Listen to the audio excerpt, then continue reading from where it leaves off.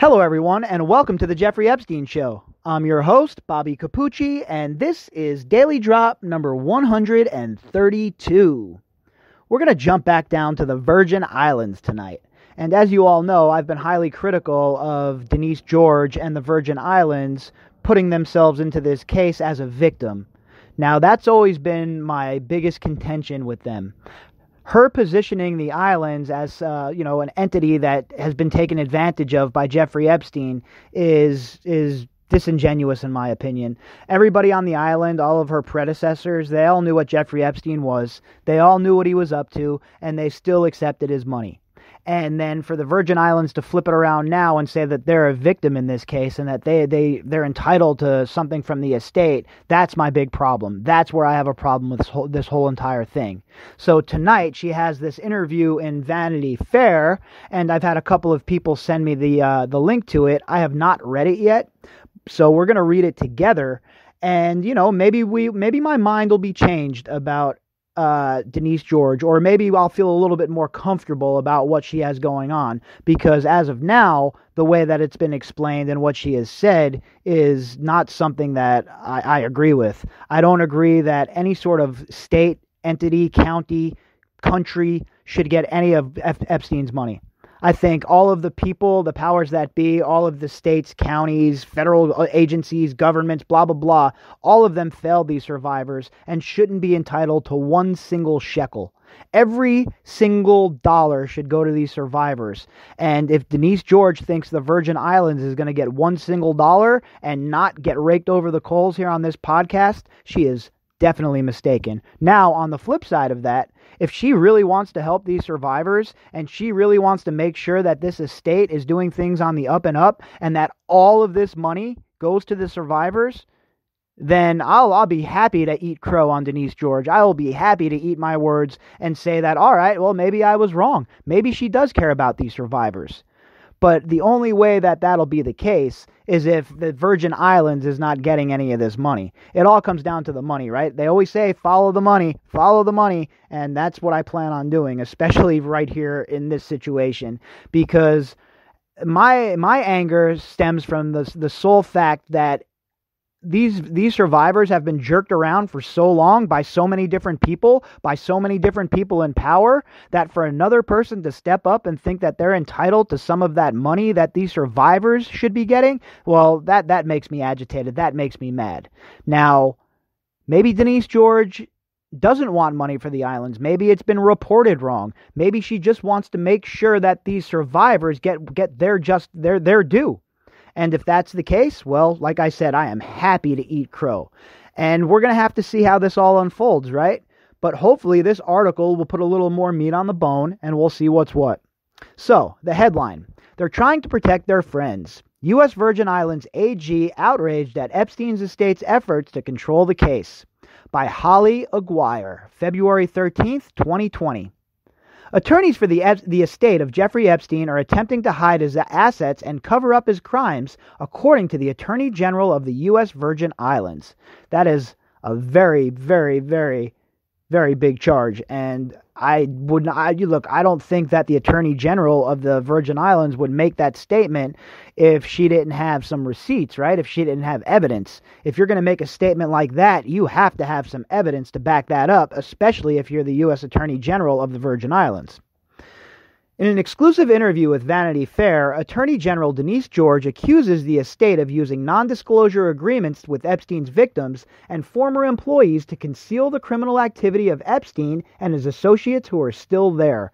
Well, that's unacceptable. I can definitely agree with her about that. And I've said this several times, there should be zero NDAs included with anything. If any of these girls decide that they want to just settle out of court and there's some sort of trust or fund for that, then that's fine, but they should not have to sign any NDA. Their story is theirs to tell. They should not have to give up their rights to tell their story for what they're due anyway from Jeffrey Epstein and his estate for what he did to them. So I totally agree with Miss George here. Definitely on board with that. Last month, George, who was Miss Virgin Islands in 1977, attended the Howard University School of Law and returned to spend decades as a successful prosecutor, also placed liens on the estate in order to make sure his victims receive their due. And again, that's where it gets sticky. She put liens on the estate to make sure that the victims receive their due. Well, then does that mean that the Virgin Islands is going to forego whatever claims they're making on cash to make sure that these survivors get whole, that they get right? Because the Virgin Islands, again, folks, is not entitled to any of this money, in my opinion. If he owns anything else that's not connected to here, then we will have no jurisdiction, says George in her office in St. Thomas Government Employees Retirement System building. As the investigation continues, we will find that out. But as of now, as far as what is in the estate, it appears that a well-substantial amount is connected to his entities right here in the Virgin Islands. And again, this is where I get suspect. There's a lot of money in this trust, this 1953 trust, and a lot of it's tied up in the Virgin Islands. And if Miss George is coming out and saying, look, I'm going to make sure that every last one of these dollars goes to these survivors, then hell, I am completely 100% on board, and I'll be cheering her all the way home. But it does not look like that to me. You know, the liens and all of that stuff, it makes me skeptical considering how these survivors have been treated by the government throughout this whole case, right? So all of a sudden they should trust the Virgin Islands government who turned their back on them for so long, who turned a blind eye to their abuse for so long. Now they're supposed to just think, oh, well, they're going to be a fair arbiter here. They're going to make sure I get my due. I'm sorry, but the trust is gone, and people have a right to be skeptical of everybody involved in this situation. The people who worked on Epstein's island, tended to his various companies, such as Southern Trust, drove his boats, piloted his planes, etc., probably know more about Epstein's activities than anyone else, and are all likely bound by non-disclosure agreements. Well, that's BS. There has to be a way to get rid of those, especially, I bet you if you drop a RICO charge on them, you'll get rid of those non-disclosure agreements. I bet you if they get slapped with RICO charges, there's a statute in RICO probably that would do away with those even. That's how powerful the RICO statutes are. So all of these employees that benefited from his ill-gained fundage, from his ongoing criminal conspiracy, from his ongoing criminal enterprise, well, they're all involved as well. How do we know that they weren't involved in facilitating his crimes? We don't know that. And that's what RICO law would do. We'd be able to drop, the government would be able to drop those RICO charges on them and then have a wide-ranging set of abilities for them to go after them, for them to prosecute the case. But for some reason, nothing. An employee told me that he saw Prince Andrew on a balcony out on Little St. James groping girls right out in the open, George says. He said he remembered walking up to him and saying, "Good morning, Your Highness." That's a bombshell, folks. That is an absolute bombshell. So now we have the Attorney General of the Virgin Islands saying she has a witness who saw Prince Andrew groping girls right out in the open. Well, that's nice. Just more evidence that Virginia Roberts is telling the truth, by the way, folks. Andrew is a brute, a disgusting individual, and he happily was partaking in the forbidden fruits of Jeffrey Epstein's disgusting enterprise. Buckingham Palace declined to comment. Prince Andrew has denied any knowledge of Epstein's systematic and long-running abuse of underage girls. Because he can't sweat, he wears the wrong kit, his fingers are too fat, he was eating pizza, Prince Andrew. But accusations against friends and associates of Epstein are impossible to investigate, George says, unless the estate agrees to release former employees from the NDAs they were required to sign when they went to work for the convicted sex offender on his private island. The estate is going to have to cooperate with law enforcement and release these employees so they can feel comfortable to come forward, she says. They have to be allowed to speak up. I 100% agree with her there. 100% agree with her there. And if there's a way that she can compel them to do so with her power as a officer of the court, then I think that she should do that. She should focus on this right here, folks, right? Getting rid of the NDAs, making it so that everybody can speak up, Focus on that and keep your grubby little paws off of the dough. In addition, George says Epstein's estate has proposed creating a fund that would compensate his victims only if they agree to not sue anyone associated with his crimes. That's a non-starter right there. There is no way that any of these lawyers should acquiesce and be involved in a settlement where they cannot sue anyone else associated with the crimes, because there are a lot of people associated with these crimes, and anybody who was involved in their abuse should be held to account. Anybody who was involved in the trafficking of these girls should be able to be sued. It should be a goddamn sue party. It is common practice that if you settle a claim with the other party, then you do not file any claims against that party, which would be the estate, George says. But to expand it to include Jeffrey Epstein's friends, there are victims who have been raped by other people. That alone, that they would put those words in there, tells you where they're coming from. They're trying to protect their friends, and it's not fair to the victims. She's 100% right about that, too. And good on you, Miss George. Good on you for being so forward with this and being so brazen with it and letting them know that it's not going to occur. Look, the trust, the people who are running the trust, Khan and Indike, I don't trust either of them. I trust them a lot less than I trust George, that's for sure. But at the same time, I'm still skeptical of George here because of the claims for the money. If she would just stay focused on this, then she'd be an all-star, right? If she would just focus on going after these guys and making sure that the NDAs aren't binding anymore, then hey, you know what? Happily, I will eat that crow. But again, I'm going to remain skeptical until we see this whole entire thing play out. Attorneys for the estate have argued that they are trying to ensure that Epstein survivors are compensated quickly and fairly. But per George, under the proposed terms of the fund, the estate itself would select the administrators who would oversee compensation to victims and pay them huge fees to do so. Again, that's unacceptable. It should not be up to the executors to establish the administrators, to select the administrators who would oversee the compensation to the survivors. That, I don't know who should set that up, but it should not be the estate. Maybe the lawyer. Maybe there should be representatives from all parties. I don't know how that should work, but it should not be the estate. I was outraged, George says. The perpetrator doesn't get to pick who oversees the funds for victims. They're proposing this trust and picking the people who they want. They're paying them tons of money to the point where they are depleting the very estate that they are supposed to be honestly using to be accountable for the crimes that were committed. I 100% agree with Miss George here. I've said it from the get-go. They should freeze all of these funds. These funds should not be being paid out.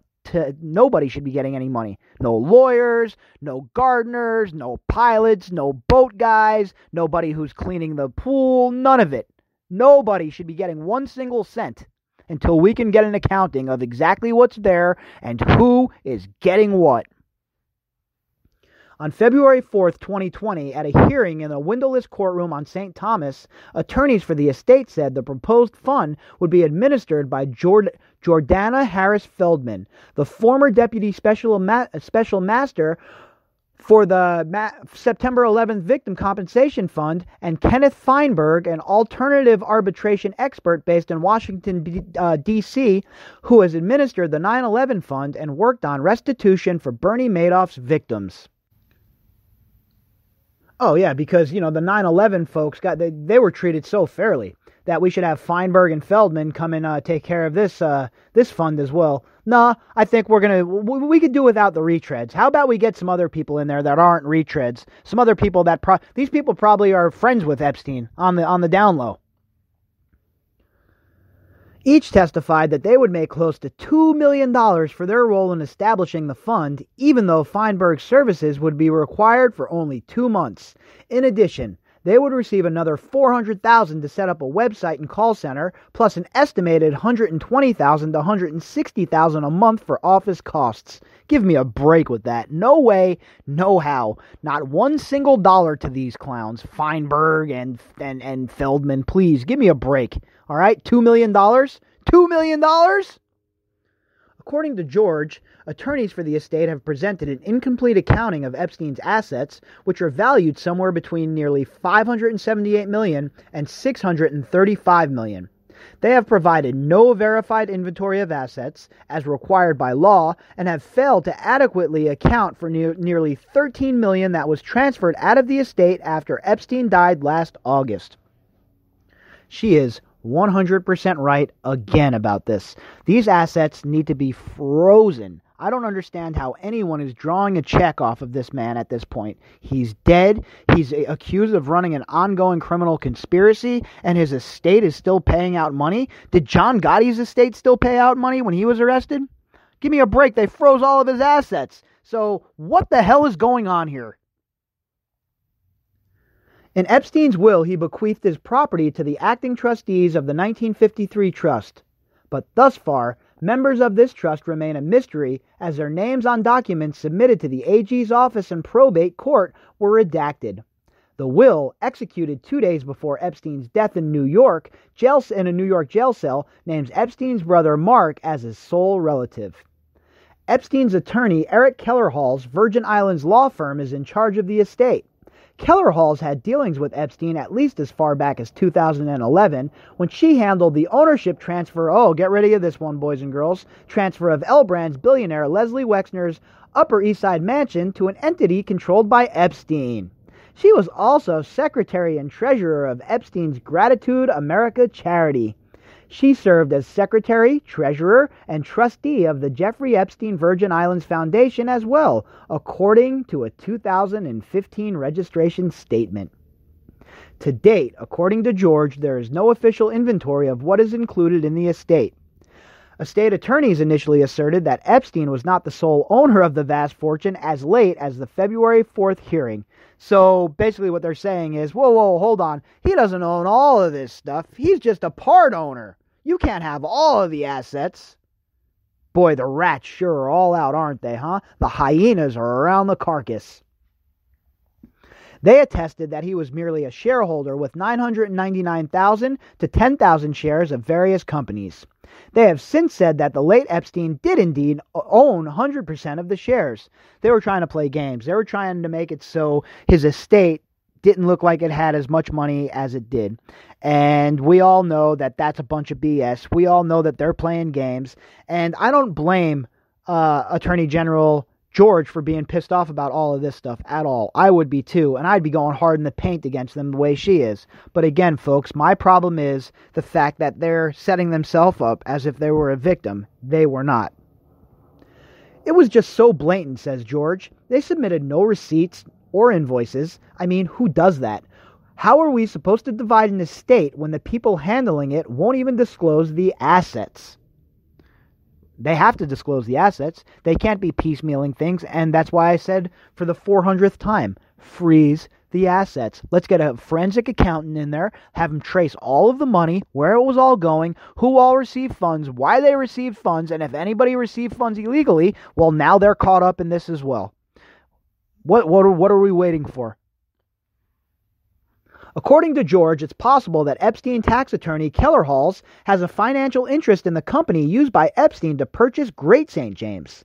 It's a blatant conflict of interest, says George, who has filed a lawsuit against the estate and frozen its assets. They are pretty much admitting to Epstein's guilt. What they are not admitting to is the guilt of the people involved with the companies associated with him. Kellerhall's did not respond for a request to comment. Well, this is interesting. I like that she froze the assets. That's definitely a positive thing that the assets are frozen. But again, if I'm being cynical, is it because she doesn't want to see any more money siphoned off because that means the Virgin Islands wouldn't be getting any more dough? On February 10th, in a letter to an attorney at Kellerhall's law firm, George laid out 15 commitments to the estate must meet before establishing a fund for the victims, including a full accounting of Epstein's assets and a waiver of any NDA signed by Epstein's former employees. I want the survivors to get what they deserve, George says, but they have to get it independently and impartially. And these people aren't the ones to do it. These are the very same people who are officers in the entities here that directly facilitated the criminal activity of Epstein. They're pushing this fund without even complying with the laws and disclosing honestly how much is in the estate. Wow. Well, look, if this is the route that Miss George is going to go from here on out, and she's going to be a bulldog going after everybody that's involved in this, and she wants to make sure that the survivors are the ones getting the dough, then like I said, I am more than willing to eat crow and admit that I was wrong about Miss George.